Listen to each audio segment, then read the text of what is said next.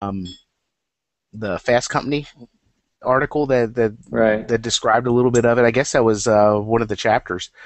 And my background, I told you I spent a little bit of time at the Air Force Academy, but my background, leadership wise, is really in the church world and working, in the nonprofits, the social sector, that kind of thing. And so I see a great deal of applications for what you have written for that world.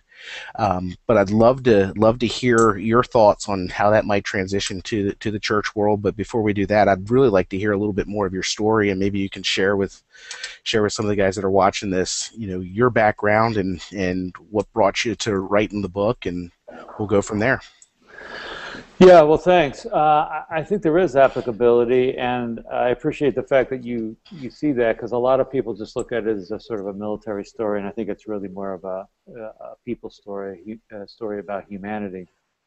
And in a nutshell, I went to the Naval Academy, went to my first submarine. I was immersed in the naval sort of command and control, hierarchical leadership structure, and I thought that's just the way it was. People at top gave orders, people down below followed them. And uh, I was a smart guy and did very well at the Naval Academy, and I kind of felt like I had all this untapped mental capacity. I felt like, hey, you guys aren't really getting the most out of me when all you really want is for me to just to do what I'm told.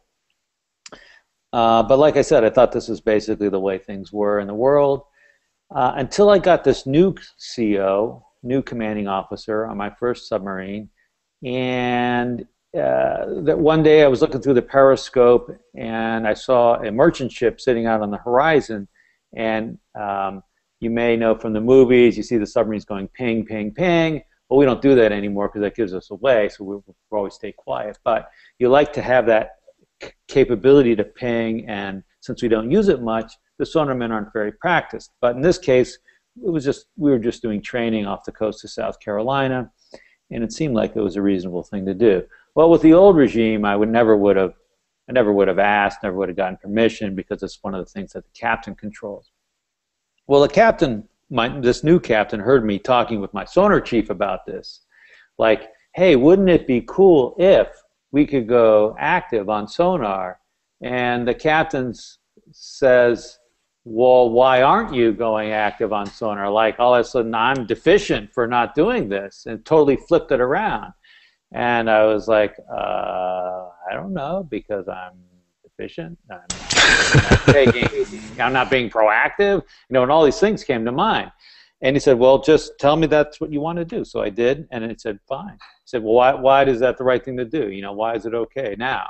And I told him, and he said, that sounds good. So he let me do that, and then it was off to the races at that point, because as soon as I had that experience, everyone on my watch team started coming up and say, hey, wouldn't it be cool if? Wouldn't it be cool if? And so we started, we would go ahead flank, and we'd throw the rudder over, and we'd see how fast we could turn the ship, and we'd back up, and we do all kind of stuff that we would have never been even think about. But once you release the passion, once people understand that they're in control, not being told what to do, but they can actually control their own lives, it just releases the brakes. And so I had this little window, and then I transferred, and I went back to another submarine. It was back to the old way. But I always remembered, and I said, you know what? When I get a chance to do something, I want to be like that guy. I want to be his name was Mark Pelias. I want to be like Mark. And when I got to the Santa Fe, I had an opportunity to practice that because I was the commander, and the ship was doing very poorly, and my bosses basically said, hey, whatever it takes.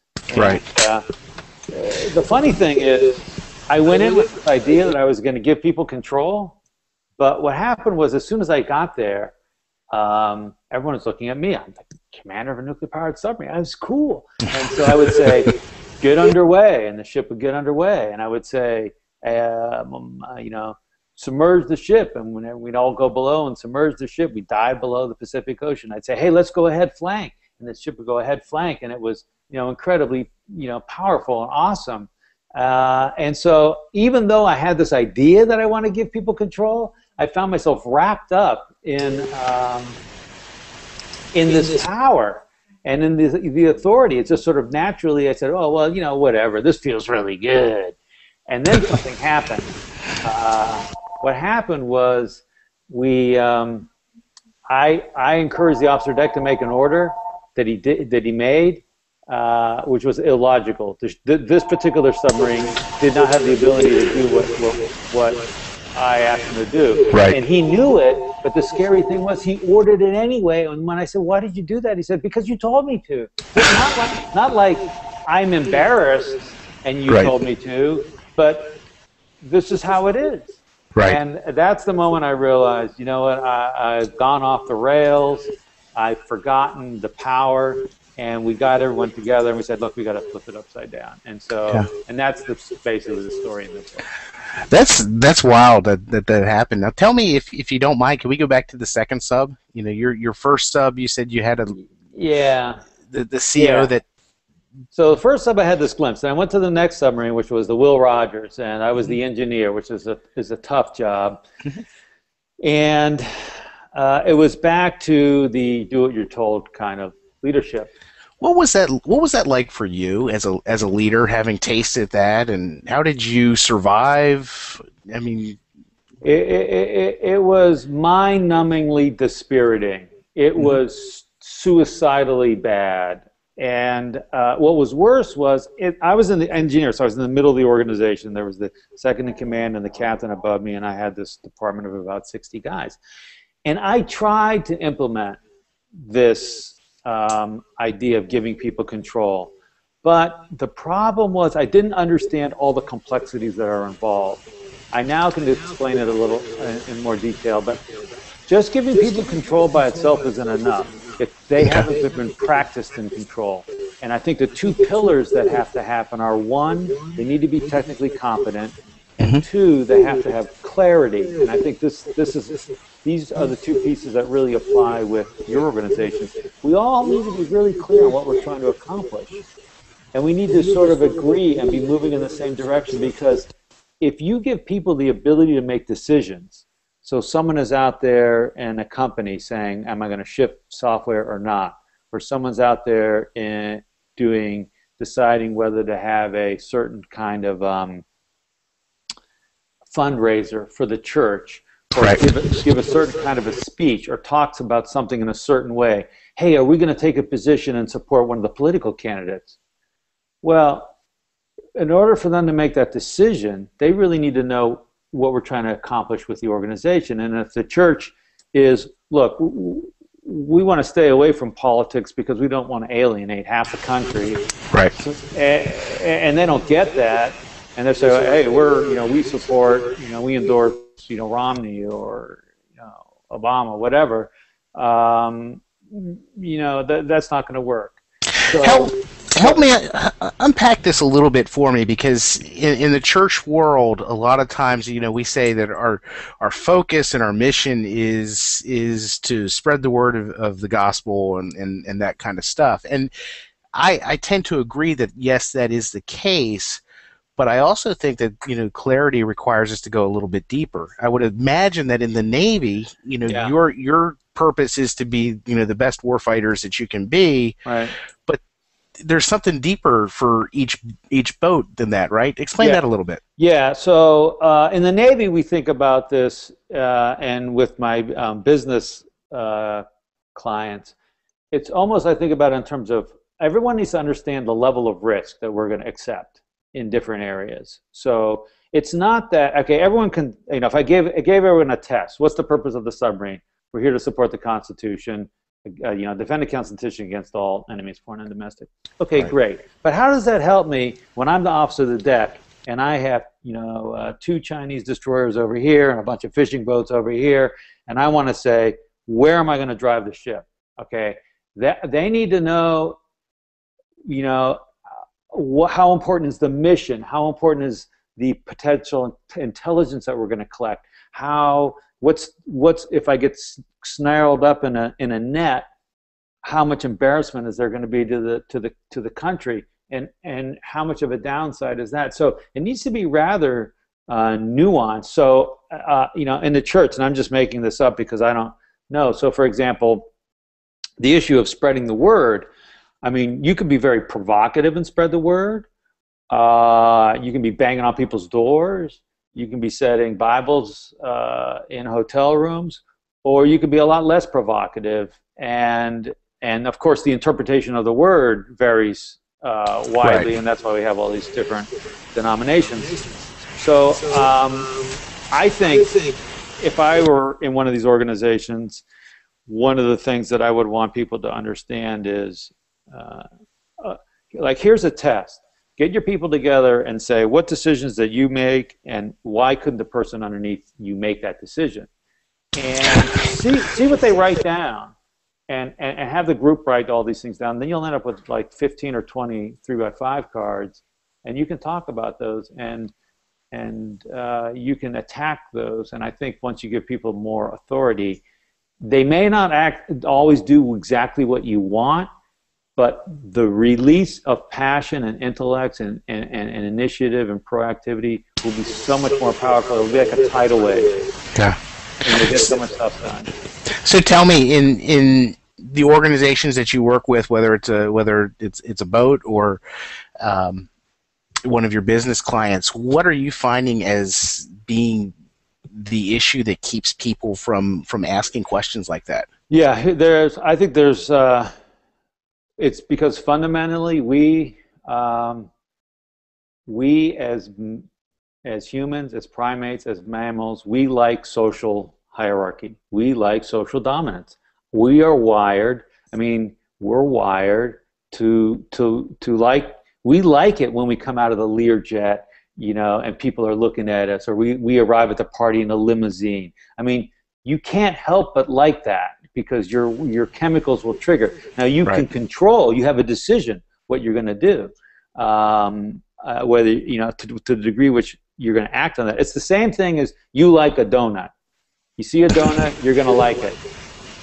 You can't help that because sugar and fat have been very scarce, and we've always needed the calories. Now it's different though. Now we have abundance, and so you like the donut, but you don't always eat it because in the long run it's not best for you. Well, it's the same thing with leadership. We like taking control, we like social hierarchy, but the best leaders are the ones who are able to sort of resist that internal temptation and actually give control, and it feels unnatural. Yeah. Well, talk to me a little bit about the transition. How do you do that? How did you do that? How do you see successful leaders making that transition? For me, I was forced into it. I don't encourage this particular approach, but I was vectored over to the Santa Fe at the last minute. So I trained for a year to go to one ship, and at the last minute I went to Santa Fe, which is a different submarine I'd ever served on. Okay. So I show up, and in the nuclear Navy, your authority is vested in your ability to know everything, your technical knowledge. You walk around the submarine, I could point at a piece of gear and say, hey, how does that work? And they would tell, well, I could keep asking questions until basically they didn't know the answer, but I did. And I could say, well, and you win. Yeah, exactly. Let me tell you how it works. Well, I was asking questions to be questioning. I was asking questions so they knew. And then what I realized when I went to this new ship is I actually didn't know. And so now I started asking questions to be curious, and I was asking questions so that I knew. And that really flips things around. And there's this vulnerability when you, as the boss, say, you know what, I don't know everything. I need some help here. But again, what I found was that the power of expressing that vulnerability and being honest, because, oh, by the way, they already know that. Okay, they all know it already. So all you're doing is gaining credibility by acknowledging it. So, for example, our meetings, we had real meetings. We had conversations.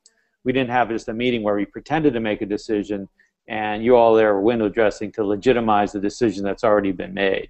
That's what most meetings are. We actually had a real conversation. When we took tests, on every other submarine, the top guy in the organization, the commanding officer, exempted himself from taking the tactics exam because we couldn't risk the fact that he might not, that he wouldn't get 100 and that everyone else would realize he didn't know everything. Well, guess what? I took the test. I never got the highest score. And when it came time to shoot torpedoes, when I said, shoot tube 2, do you think a guy in the corner of the control room said, oh, but Captain, on the last tactics exam, I got a higher score than you. I'm not sure that you're really the guy for this. No, that didn't happen because it's easy. We go into that mode easily. We don't need any help going in that mode. But that's very rare. What we need help is the other 99.9% of the time when what we want is for people to think. That's the key. Yeah. So talk to me about that. One of the things that I do with church leaders is we talk a lot about thinking critically and asking questions like why and that kind of thing. And one of the things that I really appreciated about your book is your discussion, talking about developing a questioning attitude amongst your crew. Yeah. And that's not something you hear talked about in the military much, stereotypically, right? Right. Well, people don't like to be questioned. People don't like. Our natural instinct is I want people around me that I say, hey, well, hey, I think we should go to the far side of that island over there. What do you guys think? Oh yeah, Captain, that's the best idea ever. That's brilliant. Blah blah blah blah. I flip that on its head. So first of all, I wouldn't say that. I would talk last. I would say, well, what do you guys think? And the second, and then so they would guess. They would say, well, what do you think? What's the boss want to hear? So let's sort of guess, right? And so that happened the first couple of times, and I said, you know what? You all are fired because I already know what I think. I don't need you to tell me what I think because I already know what I think. So if you're just going to tell me what I think, why are you even here? Go home. So that turned things around, and then when they realized that they could say, we would have vehement arguments. We should go here. We should go here. We should go here. And that at the end, when we made a decision, it wasn't like, oh, remember, you were the dumb guy that said you wanted to do the other thing. And if it didn't work out and it turned out the other thing was maybe better, people didn't come and say, oh, look, see, I was right. It wasn't like that because he had this environment of trust. So what did it I got take? off track on the question, but That's fine. What did it take you to develop that environment of trust? Well, I'm glad you got off track. Yeah. Okay, there were two things here. There are two things I want to say. First is, this is not a situation where you give control and then become uninvolved. Okay, people. That's good. People, there's this thing. Okay, he gave control, but he was sort of, sitting in a stateroom reading a book. Nothing could be farther from the truth. I spent more time walking around the submarine and talking to people, and so this is what bothered me. I would come up to a technician who was doing maintenance, and I would say, hey, what are you doing? Blah, blah, blah. Can you show me? And I would be learning. And sometimes they would say, well, Captain, don't you trust me? Why are you asking me these questions? And I realized my answer to that after a while, because that really bothered me, because I did trust him, but my answer to that was, there are two things. When I say I trust you, when you tell me that there's a flag behind me on the wall, that you honestly believe that there's a flag behind you on the wall, that's trust. Now, in the time that you and I have been talking, someone might have come around the corner and taken the flag and gone away. Right. But you still believe there's a flag on the wall, but it's not there anymore. Whether the flag is there or not is nothing to do with trust. That's just a simple physical fact. So is this the right switch to replace in the reactor? Is this where the enemy is? That's just a fact. It's the enemy's either there or not there. There's no trust associated with that. People wrap up this idea of competence with trust, and it's not. Trust is like if you say, I think the enemy is here, then you believe the enemy is there. That doesn't mean the enemy is actually there. And so that was one thing we got around it. But the second thing is, I, as the leader, I spent a lot of time working to get my guys promoted. And just like in the Air Force, the Navy has a promotion system, and it's a point, you take a test, and it's a point system. And we were not doing well. And so, fortunately, the Navy gives you a fair amount of data. And I'm kind of a data geek, so I made these big spreadsheets and analyzed it, and I could figure out, and I could show the crew why exactly they weren't being promoted. And generally, it came down to the test. And so that was good because that was something we could control. And so the next promotion cycle, we knew what to study because we knew what areas they did poorly in. We gave them time to study. We incorporated, there was like the advancement exam was one thing, and then what we did on the submarine to actually drive it was told there was no overlap between these two bodies of knowledge. So we integrated the two. So the kinds of things you learn. When we had to repair the radar, we said, okay, this is not, there are questions on the advancement exam for radar. So, yeah, one guy can repair it, but then let's get the whole division together and talk about what happened, blah, blah, blah. Well, and I would sit down with every guy who didn't get advanced, and I would go over with them. We sort of create, I'd say, hey, here's what I see. Over to you. You got to create your plan. The result was on Monday, I could go out and say, you know what, Chief, that was the worst thing I've ever seen. But he wouldn't get personally hung up about it because he knew that on Saturday and Sunday, I was working my butt off to get that guy and his guys promoted. And so he said, this is not a personal attack on me. We're just talking about, hey, shooting the torpedo didn't go as well as we wanted it to. And so that creates an environment where criticism can happen. And if you can't have criticism, you're never going to get any better. Yeah. You created enough of a relationship with them that they trusted your intentions. It sounds like what you're saying. Yeah, I think so, because now it's us. We're in it together. It's a team. We're in it together, and the bad guy is I joke in the Pentagon, when you're in the Navy, the bad guy's the Air Force. It's all about the budget, right? But we say, the bad guy really is people who want to do harm to our nation and our way of life. So so you create this environment. I call it the collaboration competition boundary. And many organizations don't think about where this is. So it's where do you want your people to collaborate, and where do you want them to compete? Because the kind of the performance reports that you have, the kind of measures that you use to evaluate people are different if you're within a collaboration boundary. If you're in a collaboration boundary, or if you think you're in a collaboration boundary, we say all you salesmen work together, but I'm going to keep track of who's got the most sales for the month. I'm going to have some kind of a tote board, and you're all going to be represented by horses moving towards some finish line. Well, that's creating competition. You say collaboration, but you're really creating competition. So right. you've misaligned that. And so it's okay to have competition, and it's okay to have collaboration, but just be clear about what the boundary is. Generally, for most organizations, we want the cooperation to be within the organization and the competition to be outside the organization. In other words, we as the Santa Fe were competing in a sense on performance measures against the Olympia and the other submarines. But within, I would get this thing, a guy said, well, how come the pump's not getting repaired? Because they didn't order the part. Right. Well, who's they? That guy right there. I was like, he sleeps 2 feet from you. Well, I said, so we came up with a thing, there's no they on Santa Fe, but anyway, you got it. That's cool. That whole idea, I did love that, because we love in our society today to do so much of the we, they, and right. I'm never personally part of the they. Right. It's always them. But right. Who's they? I always say, well, who's they? Yeah, exactly. Oh, you. Oh, okay. That's awesome. Well, that's pretty cool. As I hear you talking through some of this, man, what I keep hearing resonating is just humility and leadership, and the idea that, you may have been forced into a humble place, not knowing the boat as well as you did, but at the same time, I think that ended up working out very well. I loved the story of your time at PCO school, I believe, where you turned in the blank sheet of paper. Yeah.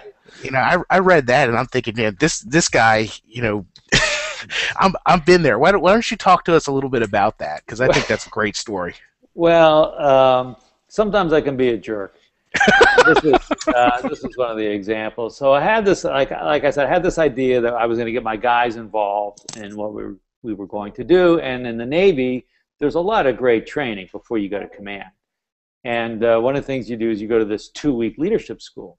And in the leadership school, one of our activities was to write our guiding principles for the command.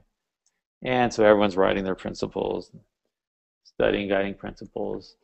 And of course, I had in my head what I thought, a general sense of what we wanted. Right. But I didn't write anything down. So I turned in this blank piece of paper, and they call me in. So I'm going to get yelled at by head instructor. Been there once or twice. Yeah, no. So I said, so he's like, hey, did you realize you turned in a blank sheet? I was like, no, I didn't know. Yeah, of course I did. So, well, what, why'd you do that? I said, well, look, I'm see, it all goes back to this top-down thing. Everybody else in that class, the other 25 people going to command, wrote out their guiding principles. They were going to show up on their, these were not just submarine commanders, ships, right, shore bases. We had a couple of hospital commanding officers. They're going to show up and they're going to say, oh, here I am, I'm the new CO, and plop. These are the new guiding principles. Well, there's no involvement, there's no participation, there's no ownership. It's like, okay, so you're one of the other 1,000 people in the organization. Okay, great, now I'm going to adhere to this. But they don't know anything about the organization. So I said, look, when I get to where I'm going to go, I'm going to interview the people, I'm going to ask them, what are the strengths, what should we change, what should we not change, and then collectively, and it was kind of painful, but we ended up with a pretty good set of guiding principles that had actions. Like, for example, the principle was timeliness, but it said, we do things on time, and there were some other word, integrity, but we tell the truth even if it's embarrassing to us. And it was collective, and that was the power wasn't sticking up a piece of paper on the bulkhead so that everyone walking down the passageway could see it. It was the fact that we developed it together and we all knew what it meant. Yeah, exactly. There's ownership. I like how you define integrity. It's not necessarily, it's not a noun. It's a verb. We tell the truth, and I think that's huge. Right. That's cool. So and they're all in the book. They're all in the book. So people. I had a guy the other day. Sorry, Matt. So the guy says, "Hey, I loved your guiding principles. I want to use them for my organization." I said, no, because he said, I want permission to plagiarize them. I said, you have permission to plagiarize them, but my guiding principles or the Santa Fe's guiding principles shouldn't be yours. The guy was in some software. Oh, yeah. I was like, how can they have the same? And you have different people. You can start with these, but please let your people participate. Yeah, I hear you, man. There's too much of this stealing and not asking why, but instead asking a lot of how. Let me steal that. Let me use that. Right. It doesn't fit well. Right. Now you sound like my friend Simon Sinek with the why. Well, yeah, I get accused of that from time to time. So I'm hearing all this, and one of the things that really impressed me about your story is the continued success of the Santa Fe. And I know we haven't talked a whole awful lot specifically about the Santa Fe, but brag a little bit on what happened after you left, and how did that happen, and what happened with the next CO and all that kind of thing.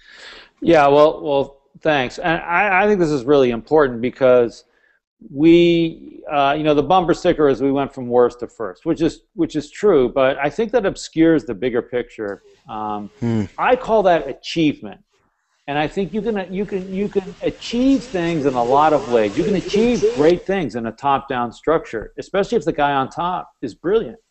But what we were able to do was to embed the achievement, embed the capacity for achievement in the people and in this organization. So I left, and the ship continued to win awards. It won the best chief's quarters 7 years in a row, and the guys got promoted at a highly disproportionate number. So at this point now, we have 10 officers who either been selected for command or already gone to command their own submarine out of just the crew on the Santa Fe from the time I was there. That's a highly disproportionate number. That's impressive. Statistically, it should be about 2 or 3. So of course, so I think that's what leadership is. Leadership is embedding that capacity for achievement in your people and in the organization, not in your personality. What I like to say is once you have leadership, it becomes us following a set of principles to achieve a goal as opposed to you all following me. That's huge. That's huge. And I think that applies to the church stuff as well. Oh, big time. One of the ongoing conversations in the church world right now is this whole idea of succession, because you have a large group of baby boomer pastors who are getting up to the age where they're getting ready to retire, and Yeah. the question is how do we do this well? And what I like, one of the things that you talk about is how um, I wrote this down word for word. You said when the performance of a unit goes down after an officer leaves, it is taken as a sign that he was a good leader, not that he was ineffective at training his people properly. Right. Right. And that's huge. And a lot of times we don't catch that. So the next CO, and if you can't talk about this, that's fine. But the next CO, I mean, how did he embrace the philosophy that you had in place on the Santa Fe? The next CO was a genius. His name is Andy Hale. He came to the ship. He said, things are running well. I'm not going to mess it up. That's awesome. And so he continued. And that was, I'm sure, one of the reasons why the ship continued to do well. That's awesome. Yeah. Well, man, this has been very helpful. And I think, like I said, really believe that your book has a lot of application for the church world. And I'm planning on giving away a copy to one of the readers of the blog. And before we end this, do you have any last words of wisdom that you would like to pass on to our leaders? Yeah, I would say that you're going to slip up. You're going to say, hey, I want to be this way. I want to give my people power. I don't want to be the kind of leader who is just telling people what to do. And you're going to make a mistake. You're going to get frustrated. Things aren't going to go the way you want. And you're going to have a tendency to take power back. And you may act on that. You may say, you know what, I'm just going to make this decision. But, that's because you're human. So that doesn't mean you're a bad leader. Just move forward. Try again. I had a poster in the back of my stateroom to remind me of my own fallibility, and simply to say that you may just maintain consistency over and over and over again, and give them a little bit of control, and make sure you're balancing it with organizational clarity and technical competence. And then when that's successful, then give a little more, and then give a little more. And yeah, you're going to have backtracks, and it's going to be messy. And I worry in the book, it seems it's a little sort of preordained. Hey, fall of Troy, we know it's going to happen. But in reality, we didn't know it was going to be successful. It was messy. So and it's the same thing for you. But I believe that just as humans, we have too many problems. The problems are too big to waste the brain power and the mental capacity of most people, and to let people operate on 30% brain power, 20-30% engagement, 20-30% passion, 20-30% initiative. And it's only going to be by those who have control giving control will we flip that around. Will we really be able to tackle the big issues that we have?